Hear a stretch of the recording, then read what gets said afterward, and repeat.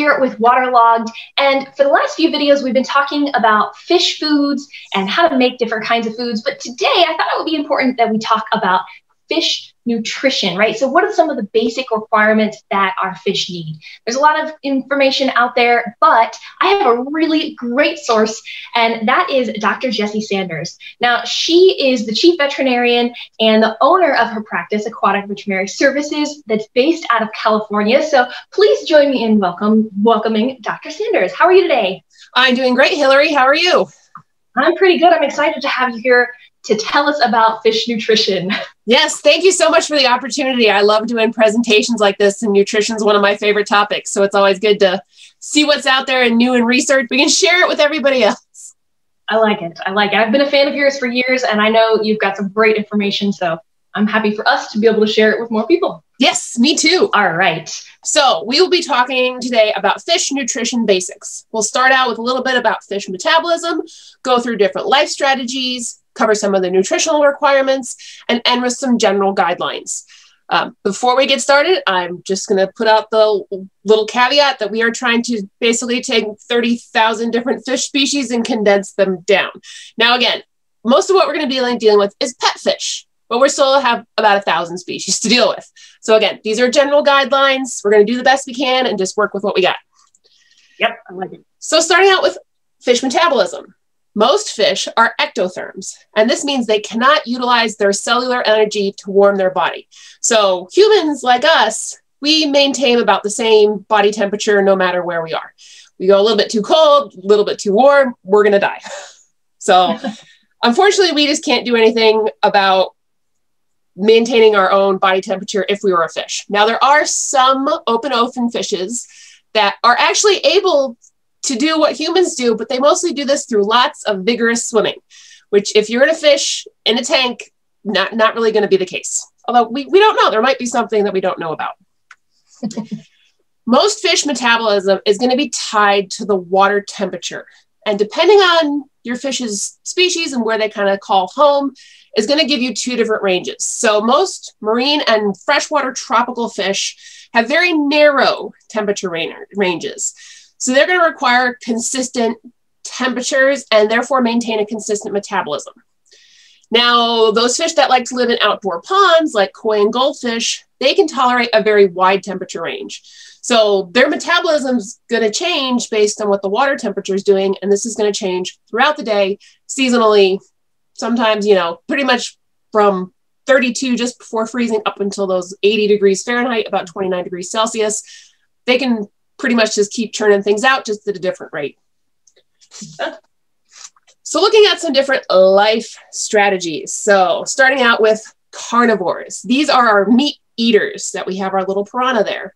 They have an increased requirement for animal-based proteins. And a lot of these species, what we call a true stomach. So like we do, we have a little outpouching between the esophagus and the intestines that has acid that breaks down protein. Now, not all fish that are carnivores have this, but most of them do. And then we have the herbivores, or the plant eaters. So these have an increased requirement for plant-based proteins. And if you think about these guys in relation to a horse or a cow, they have very, very long intestinal tracts that are going to be kind of milking everything out of it. So if you ever do a necropsy on a fish, you can probably tell what their diet is based on how long their intestines are. Very, very short, usually going to have that acidic stomach at the front, is going to be mostly carnivorous. Very, very long, going to look at the herbivorous. Now, a lot of pet fish fall in the omnivore category, which means you're not really a true herbivore, you're not really a true carnivore, you're somewhere in between, and you're going to slide up and down that scale, a little bit more herbivorous, a little bit omnivorous. You really can't tell sometimes. So a good example of this is a common carp. So this is the way back descendant of the koi. They basically eat pretty much anything they can get their little mouths on. They like eating invertebrates. They like eating tiny fish. They like eating plant material, bugs, you name it, they'll eat it. So most fish, especially those with consistent metabolisms, are going to be grazing a little bit throughout the day. Again, when you're in the wild, you don't know when your next meal's coming. So you got to eat it while you can. Now, it's been shown that some fish that have been bred in captivity over many generations start to figure out that, okay, a meal is coming, so I can just kind of cruise around for a little bit. I don't have to worry about eating all the time. But again, this depends on, you know, what environment they're put in, how much competition there is for food. So it's going to vary, even if, you know, they've been bred in captivity and, you know, the little dinner bell goes off and they all just run for the food. So most fish's metabolism is going to be constantly on. And how fast it moves, again, is going to be temperature dependent. Not many pet fish species have a stomach that they can like hold on to meals. They might have like a little tiny thickening or outpouching of the distal esophagus and the proximal intestine. Most of the time, it just keeps on moving. So, you know, they can't really have that full sensation. They're pretty much always going to be hungry. Okay. The only one we have that really has a true stomach is a lot of carnivores like this trout. So again, open them up. They're going to be eating bigger meals throughout the day. They can kind of process those and then go back for another one. Again, all temperature dependent. If your fish has to go a long wait between meals, so let's just say it's a marine fish, you get fed maybe once in the brief morning, once in the evening. During the day, the metabolism's still going to be cranking out. And as the food moves from the intestine, just like ours, it gets covered in a protein kind of mucus that helps slide things out the other end. And if there's no food in that tube, you're just going to see a mucus string coming out of your fish. And a lot of newbies freak out and think that this is a parasite. But if you look, it's the most researched thing that our website comes across is a white stringy poop. And it's really just an empty fecal cast with nothing in it. So it means either your fish just hasn't eaten for a while. I mean, that might be a couple days. Certainly that would be something to concern about. But if, you know, it's a warm fish and you fed them several hours ago, it's probably normal, but definitely not a parasite. Now, I've got a question. I'm going to interrupt you here. So one of the things that I know that there can be discrepancy between like aquarists is how often to feed your fish. I've talked to some people that feed their fish like 2 and 3, 4 times a day even. And I also know people that, you know, don't feed every day or maybe feed like every 3rd day or something. What would you recommend is the average to feed for your average fish? I know there's a lot of different fish that are out there. Yeah. So again, it's going to be temperature dependent. So a lot of the marine and tropical fish, at least twice a day is really what's recommended. Certainly you can break that up and do multiple small meals per day. Again, these guys are used to grazing, so they'll be more than happy to keep nibbling a little bit throughout the day. For, you know, tanks that aren't heated, they're outside and really cold, maybe once a day. If it's gotten really cold, every other day. A lot of fish are better than humans at knowing when they're hungry or not. So sometimes your fish like looks at the food, swims away, you know, day or two, not really a big deal. But yeah, again, it's going to depend on the temperature. So those tropical marine tanks should probably be fed at least twice a day. You know, if it's twice one day, once every other day, that's fine. But again, they're used to kind of nibbling a little bit. So as long as they're getting enough protein for that, you know, general requirement, again, we don't know what that is, but we do our best guess. It's best to kind of keep their metabolism, again, just crunching on a little bit as much as you can. All right, good to know. Moving on to fish nutritional requirements. So unfortunately, the research for most pet species is pretty much non-existent.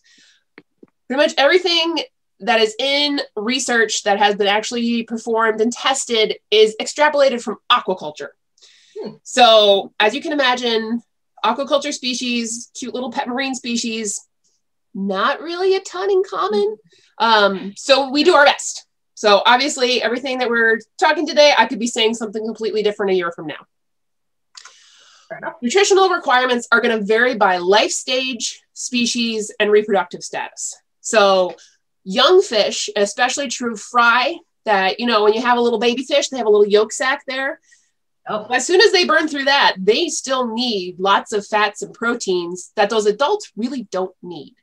And if you have a female that's, you know, making lots of babies, obviously she's going to need more food. And some species just like to have more calories. It's just the way they're built, just the way it goes. So the different components we're going to be looking at are calories, protein, fat, carbohydrates, and vitamins and minerals. So starting off with calories. This is pretty much on all human foods. It's on most cats and dogs' foods. And essentially this is the metabolic energy return from your diet. However, it is not available or even known for most fish species. I have never seen a bag of fish food that lists it by calories. It's not required. So unfortunately, if you were actually able to figure that out, this would be the definite answer on what exactly how much to feed your fish per day. All right, so if you're watching this video and if you're looking for a research project, keep that in mind. Exactly. If you want to do it in at least one species, and then 1,000 people do that, we'll be a little bit better than where we need to be. So move on to protein. So in nutrition, there are 10 essential amino acids, which are essentially proteins that fish cannot synthesize themselves. It's the same for humans, cats, dogs, horse, sheep, goats. There are many other non-essential protein sources that, you know, some different species can make themselves using other proteins, but mostly we're going to focus on those 10 essential amino acids. Protein is essential for fish who are constantly swimming. So like the little guys that are behind you, kind of darting back and forth. Obviously, they're going to need more protein than the guys that just kind of sit on the bottom, or those lovely little beta fish that just kind of hang out all the time. And that's fine. Protein is going to be lower for herbivores and higher for carnivores. This is basically just around the principle that animal-based protein sources tend to be more complete. So complete means is they have a higher ratio of those essential amino acids. And that's basically all complete really means. Now, when it comes to amino acids, I know that there's products that are out there on the market that are amino acids. Would you recommend, just in case, soaking your fish's food in some of those amino acids, or will it make a difference? So all diets that are put on the commercial market have to have those 10 essential amino acids. So you can add a little bit more. You really don't have to. They're required to be a complete diet in order to have all those. Depending on where they get them is going to vary, but you don't have to add more. Certainly if it makes you feel better, it's not going to hurt the fish, but you don't have to add them, no. Okay, good to know. Yeah. So moving on to fat. So fat is essential for reproduction and hormone production. So this is for stress, for metabolism, for making sure your body's doing what it's supposed to do. Fat is essential for juvenile and reproductively active fishes. More mature fish, not so much. They're pretty much all put together. They just need a little bit for hormone production. And really, the fat you have to supply those essential fatty acids. So those omega fatty acids that actually we eat, you know, from the fish, they can't produce those themselves most of the time. So they have to go out and find them to put them on board so we can eat them. Now, obviously, if you eat a lot of fat, you're going to have liver damage. That's very common, especially in those species that really aren't swimming a lot. Just if you're eating a lot of fat, you got nowhere to spend it. I've seen a lot of fish. I feel like tangs in particular are one species that if I see an obese fish, it's probably a tang, which is impressive because tangs, I feel like, are always swimming. And in some of my other videos, I recommend people to put a power head on their tank to give them a little bit of current to swim against. Yeah. But yes, obviously, obesity can be a problem in pet fish species, and certainly it is less problematic for active fish. But we've certainly seen it in all different species. I see it the most in koi that are fed diets that are not specific to their water temperature. Again, they're eating the pellets. They don't know how much fat's in there. They're just going to eat it. And unfortunately, it just builds up and builds up and builds up. And it's just a really gross necropsy. So requirements for fat. Again, general guidelines. Adults, not that much. Juveniles, lots. And obviously reproductive actively fish, they're going to fall pretty much right in the middle of this, depending if they're egg layers or live bearers. Carbohydrates really aren't utilized efficiently like they are, say, in us and cats and dogs and other animals. So we really don't put them in the diet that much, but a big thing people fix on is fiber.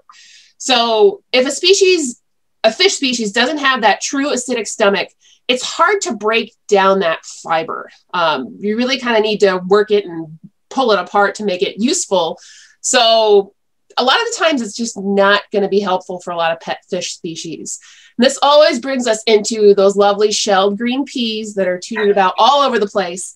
They have absolutely no more fiber than regular fish food, and obviously your fish can't process it anyway. So why do they work to fix fish with buoyancy disorders? Because we see this all the time. Well, starting off, it's a sinking diet. So fish that are ravenously feeding at the surface, depending if they're physostomous or not, might be sucking air into their swim bladder. They might just be puffing up their intestines, do a little fish fart, and they sink down again. Nothing to do with fiber. It also adds fresh vitamins. So if you have fish food that is just simply ancient, your fish just needs that little bit of, okay, I ate my broccoli today. Things are starting to move again. That's really all it is. And most importantly, it has significantly less protein than a lot of these diets. So less protein, less ammonia output, better water quality makes a lot of things a lot easier. So that's really why those peas work for constipated fish, because freshwater fish can't technically be constipated. Yep, I recommended peas for people. That's okay. I mean, it doesn't hurt. It's certainly it's a low calorie treat that they can have that's going to be just fine. Most fish, no problem, shoot it out the other end. But yeah, not going to hurt them. Moving on to the vitamins and minerals. These are most commonly added as a premix. Now, some companies will put it on the label as premix, and that's perfectly legal. Other people like to pump out their labels and make it as long as possible, so they will list them all by individual scientific name, which, unless you have a dictionary with you, is a little hard to look at sometimes. As far as vitamins go, you have water and fat-soluble vitamins. The water-soluble B and C, so these are the ones that are concerned with lots of different processes, are lost through evaporation. So every time you open that container of fish food, there's going to be a little bit of moisture loss. And there's really nothing you can do about that except, replace your food every so often. With minerals, this is going to be listed on the label as ash. Now, I've had people tell me that the ash is actually wood pulp that is putting as a filler to fish food, which is 100% not true. It's basically when you burn everything else off, the minerals is what's going to be left. And that's literally the ash that is in the bottom of the cup. Most fish actually get their minerals from the water around them. So it's not really a big component of the diet. Things like calcium, magnesium, that's going to be more important in water chemistry than anything else. But something good to mention, if you're not doing water changes on a regular basis, I know a lot of salt mixes come with a lot of things added to them. Mm-hmm. And so maybe that is where making sure your fish food has all of those minerals in it. If you're not doing water changes all the time, if your salt doesn't have all of that stuff already included, it does play a role. Yes, certainly doesn't hurt to have a little bit extra. If they don't need it, they can just kind of kick it out the back end. Yep. So just finishing up with some general guidelines. And I love this picture because it's so obviously photoshopped. Please do your research if possible. See if you can figure out anything about the species, the genus, the family. It might give you a better idea of, at least where that fish falls on the herbivore versus carnivore spectrum. And that'll at least gauge you kind of how much protein you're looking at. Please read your fish food labels. There's a lot of information that seems crazy and just, I get it. Those words are big.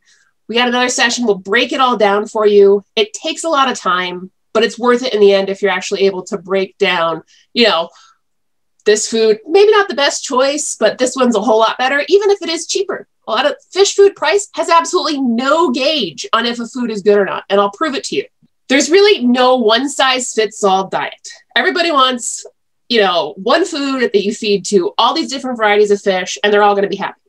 It doesn't exist. So if you have one species of fish in your tank, like it's a little goldfish tank or a little neon tetra tank, that's fine. You can have one diet for all those fish. But if you're mixing species, especially again, if they're a slurry of herbivores, carnivores, omnivores, you're going to have to be looking at a couple varied diets. Yeah. When in doubt, add variety. Again, we don't know a lot for a lot of these species. So you're trying a little bit of this, a little bit of that. You add some frozens, you add some fresh, you add some dried. Probably not the worst idea.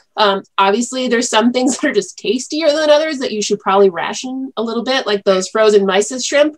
We recommend those for fish that are pretty much near death. It's okay, you know, once, twice a week, that's fine. You got a lot of carnivores, but add a little bit of variety, add a little bit of, you know, more herbivore, more omnivore diet, just to kind of give them, you know, cover all your bases essentially. Yep. And again, treats are okay. So these are, you know, little freeze-dried shrimp. For some koi and goldfish, it's pieces of fruit. Those shell green peas are fine. But again, once or twice a week, max. It's the same as you eating cheeseburgers every day versus, you know, one, you know, occasionally, once a week. It's your Friday afternoon cheeseburger. That's fine. Fish do not need those all the time at all. Just because you walk by the tank and they give you sad fish eyes. Yes. Oh, goodness. Don't do it. Again, those peas that we talked about, that's a good low calorie. They have to have something in their mouths. It's just what you got to do. And one other thing that I unfortunately didn't get on the slide, but if your fish is an omnivore or a carnivore and you yourself are vegan or vegetarian, I'm very sorry. You cannot feed an omnivore or carnivorous fish a vegetarian or vegan diet. I know they're out there. They are complete, but they are not good for your fish. Again, if you just can't have that relationship where you can't feed them what they need, I highly recommend that you either get a fish that's going to be able to adhere to your diet guidelines, or just accept the fact that it's a fish. They need their animal proteins as much as you object to it. They don't make that call. Their genetics are just not set up for it. Our genetics, sure, we can eat vegetarian, we can eat vegan, no problem. But the fish, they need the diet that's specific to their species. So, you know, that's something that I have never thought of, but that's a good point. I'm sure that there are people out there like that, and maybe stick with tangs. Yeah, again, it depends on what species. Again, we just don't know a lot, but for most of these species, they need what, you know, is close enough to their wild diet, even, you know, their 10th generation off the reef. So yeah, I'll be interested to see, you know, the wild caught versus the captive. I'm sure there's a different diet profile for them as well that we're hopefully going to be aware of eventually, but who knows? Maybe something to look into. So with that, there's all of our contact information. You have any more questions about fish or fish health, we're here to help. And yeah, with that, Hillary, anything else I can answer about fun fish nutrition basics? I think you covered almost everything. And, you know, if you guys are watching this and you have other questions, feel free, please leave a comment. Let us know what you thought of this video. If you've got questions, we'll be happy to try and get them answered. And I'll have your contact information all in the links below. So if you guys want to reach out, follow your page, check out the website. There's tons of great information on there. I've been using it for years. I highly recommend it. Alrighty, well, thank you so much for joining me. You guys stay tuned. We've got another video coming out. It's going to talk about how to read a fish food label, right? I'm so excited for this one. So make sure you come back and watch that one. Thank you so much for joining me today, Jessie. Oh, thank you. This was great. I love doing it. See you guys later.